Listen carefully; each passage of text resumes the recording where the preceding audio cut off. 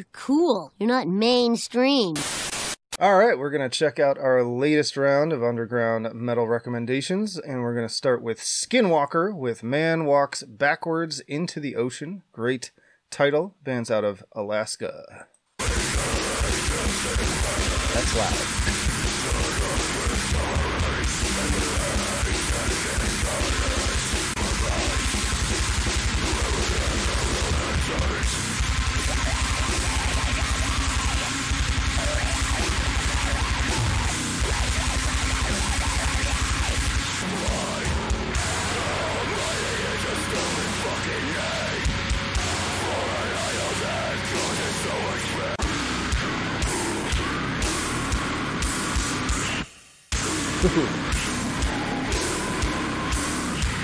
Alright, that sounds pretty rad. Like, I feel like sometimes it's hard to get sort of the summary of what the band's going to sound like in just a couple of seconds, but I have a feeling that was pretty good.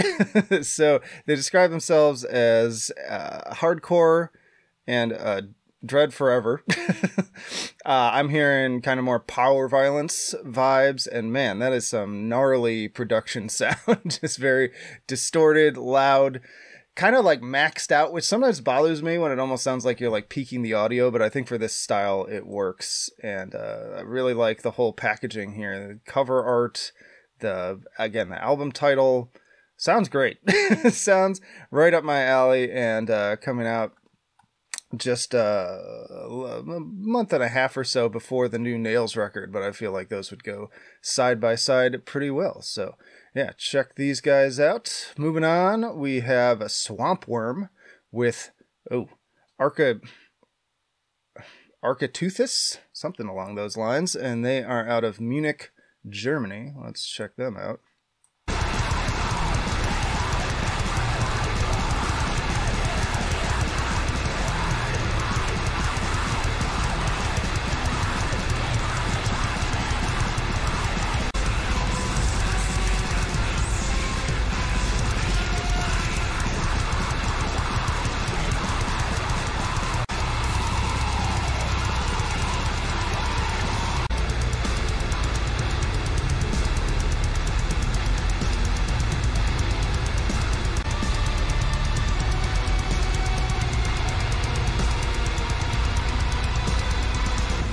Alright, that sounds pretty interesting. A nice kind of segue off the last one, because I'm still hearing some kind of grindcore sounding elements in there, but also death metal, and then towards the end, like getting super atmospheric and maybe even a little bit kind of doomy. So this is one where I feel like I would have to listen to more to kind of get more of the full scope of their sound, but the production's great. I love bands that kind of like mix a lot of different styles, especially ones that maybe don't seem like they generally go together, because that just makes it sound a little bit more original in a time where everything sounds so similar in a lot of cases. So I'm definitely intrigued to hear more again. Great production, liking what I'm hearing overall. No real feedback at this time. I'm just curious to potentially hear more, and you should too. That's what this segment's all about, just giving you a little taste so that you want to go out and check it out for yourself and support these bands. Moving along, we have the return of Pest with You and Me at the End of the Fucking World. I have covered this project before. Love their union of kind of like deathcore, tech death, mathcore, and all sorts of other stuff. And this would have made my best of August list, but it came out right at the end of the month, and I usually need to make that video at least a week in advance, just because believe it or not, I have a life. Like, I have other things I need to do. I have a full-time job, got a family, and the house is falling apart, so I've been having to take care of a lot of that stuff too. But I wanted to at least feature it somewhere, and so let me give you a little taste of this. I found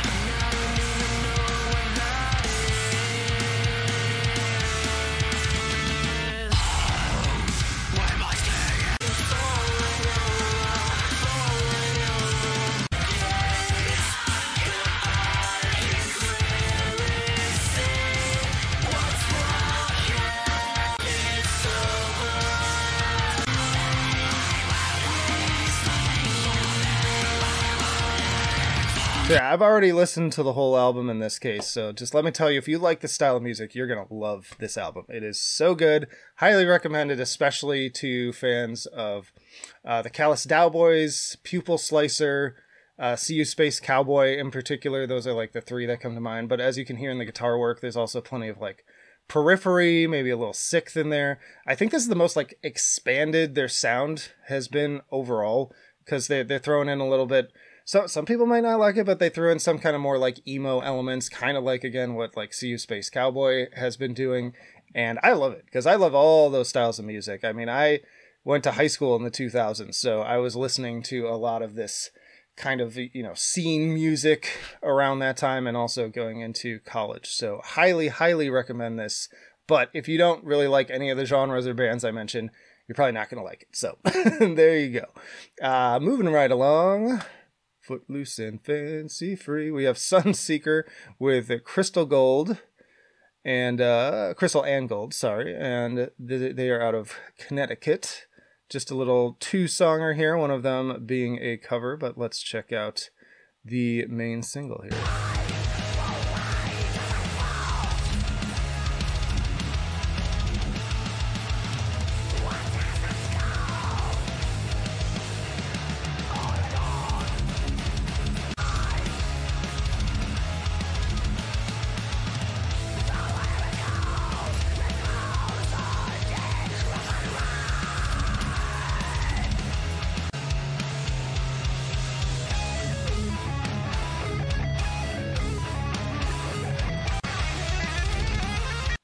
I was actually getting a lot. I wonder what they have in that genre tag. So I'm hearing the melodic death metal elements, and so that's definitely valid. But and this is a compliment from me. From some people, be an insult. But I'm also hearing a lot of like early 2000s metalcore in those riffs from Avenged Sevenfold, but with better vocals. I also have to make that little dig there. Sorry, just not a huge fan of M. Shadow's vocals, even though he's got a great range.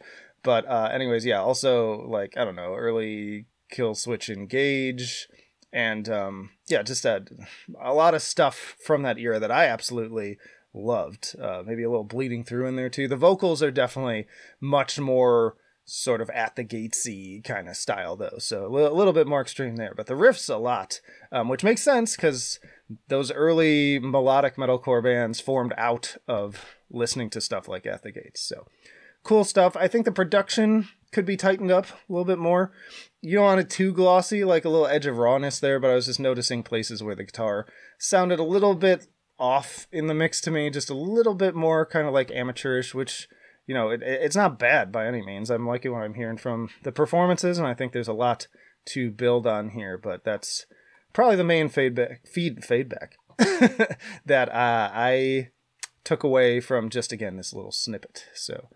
cool stuff there. Good batch today. We're going to go on to Alkonost. Yeah, Alkonost with, oh god, another one of these things that I won't be able to pronounce. They are out of Russia.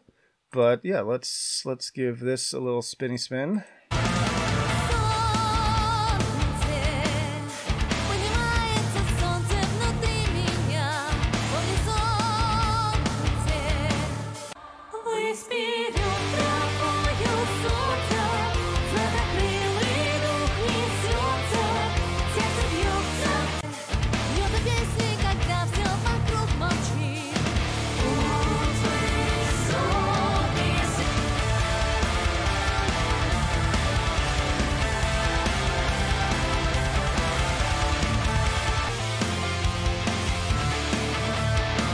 They're getting a lot of Nightwish vibes from this one, and looking forward to finally doing a Nightwish tier list, because that new album's coming out real soon.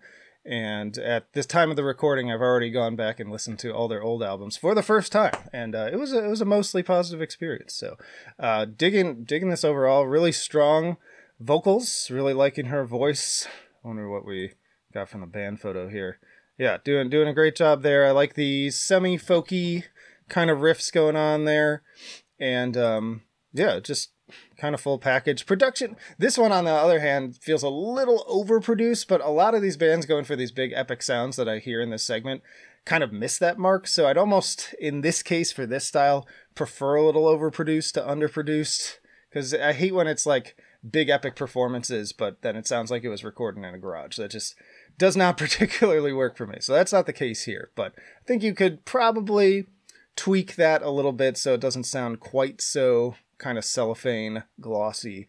But overall, I'm liking what I'm hearing, and would be interested to check out more, even though this is not generally my favorite style, but I'm kind of getting more into it. So check them out. We're going to go to Niftar with Lacvs Asphar, something like that. These guys are out of Mexico, which we don't often get, so I'm always excited to get some of that. So let's give them a spin.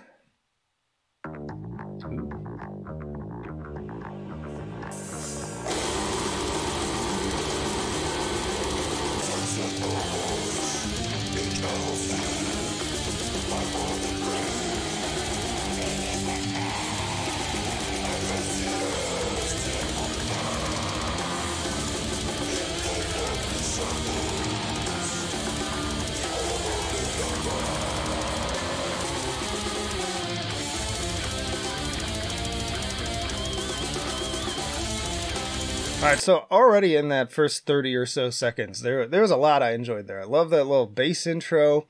The sound of the drums is gnarly. Like I'm kind of a sucker for that dodgeball snare tone if done right. Like Saint Anger does it way too loud, and it's become a meme, obviously. But here it's kind of like a little lower in the mix, and just makes it sound a little bit punchier and gross. Digging that. The very kind of blackened death metal kind of sound to the guitars, I would say, and then just really strong death growl. I think this is also a good case of the production being a little bit more raw, but matched almost perfectly to the music, because it very much feels like they're kind of going for a lot of those 90s death metal influences. Maybe hearing even a little bit of like necrophobic in there, but also like leaning more so towards, I don't know, like Morbid Angel, Deicide, that kind of stuff. But again, another one seems full package. I've seen some longer songs here, which makes me a little nervous because, again, some of these bands aren't very good at like sustaining that runtime and justifying that runtime, but sometimes they're really good at it. So I'll be curious if they particularly are able to do that. But yeah, nice old school sound of that one. We have ESP Mayhem with Cyberbully out of Melbourne, Australia. And my dog is sneaking in here. But let's check them out. Every day I see my dream. Every day I see my dream. Every day I see.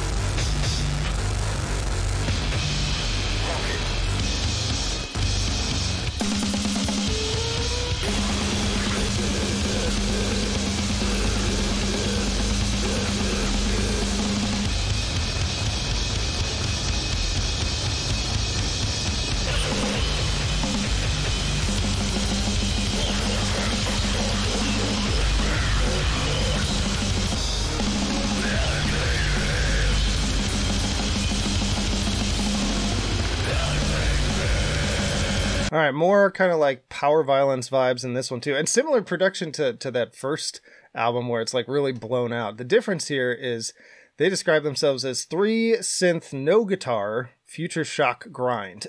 And so that's pretty wild. There is apparently no guitar here. I don't know if there's a bass. Kind of sounds like maybe, no bass either. We got 3 people doing synth. Wow. That's interesting. I'm always intrigued by kind of like, you could call it a gimmick, but I think they're like really spinning it into a sound. I like the more kind of electronic angle, but it's like no less heavy. I love bands like that too, that prove that you can be just absolutely disgustingly heavy, even without some of the more traditional instruments. Or I'm also thinking of, I'm blanking on the name of Hazard, Les Chants du Hazard. They do, or he does, like black metal with just orchestral elements. There is no like electric guitar or anything in there for the most part anyways.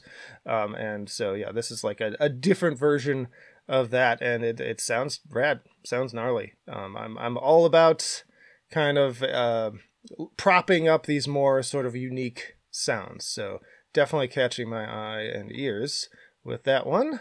Moving on, we have Francisco Meza with Textures out of Toronto, Ontario. And this is an instrumental project that I did sample a little bit.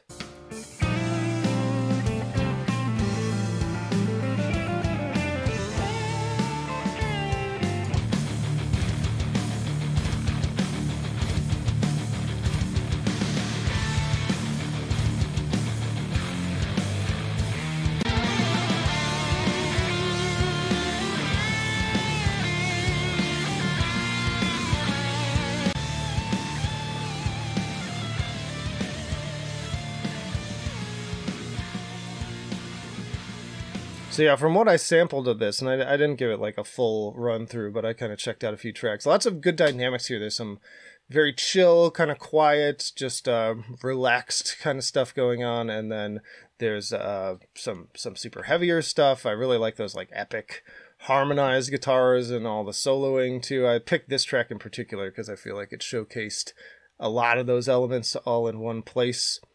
Instrumental is always tricky for me. Like the guitar's got to do a lot of carrying in terms of not having the vocals and like kind of becoming the vocals in a way. And so again, this will be one where I'm kind of curious how well it does that as like a full front to back listen. But sometimes it's nice to just throw on something that is more of a soundtrack, I guess, as opposed to stuff that's more vocally driven. So solid production, solid performances.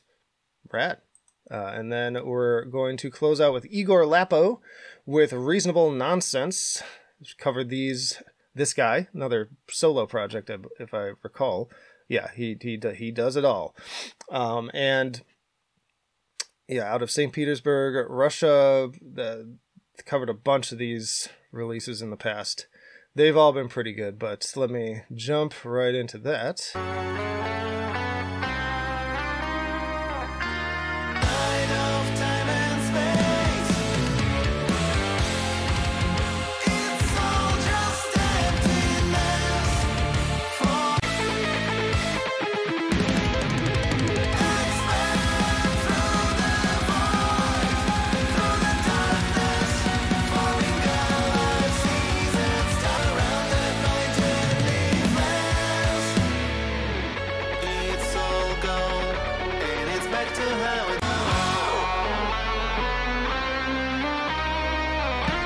So I've compared this project to Dream Theater, very progressive metal, kind of in that style. I think particular from, again, what I sort of sampled out of this album. That was my main takeaway. But honestly, I kind of, this is a super hot take, but I feel like I've enjoyed a lot of what I've heard from Egor Lappo more than a lot of Dream Theater. Like, don't get me wrong, there's some really great Dream Theater, a few albums I really enjoy. But for the most part, like, it's kind of song for song. I feel like their albums are kind of inconsistent, and the Egor Lappo albums I've listened to have like a really nice flow to them, and just a lot of power. I like the vocals better too. Like the Dream Theater vocals kind of annoy me sometimes, but also just again impressive that this is all from one guy, from all the instruments to the vocals to the lyrics, mixing, mastering, all of it. And that's always impressive to me. This is like I could totally see this coming out from a major label, because they've just got that power to it, and just again kind of the full package. So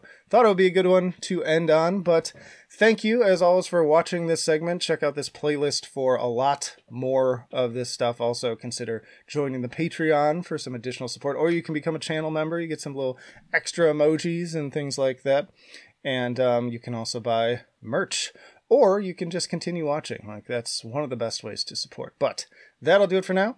Flight of Icarus signing off. I will see you in the trenches.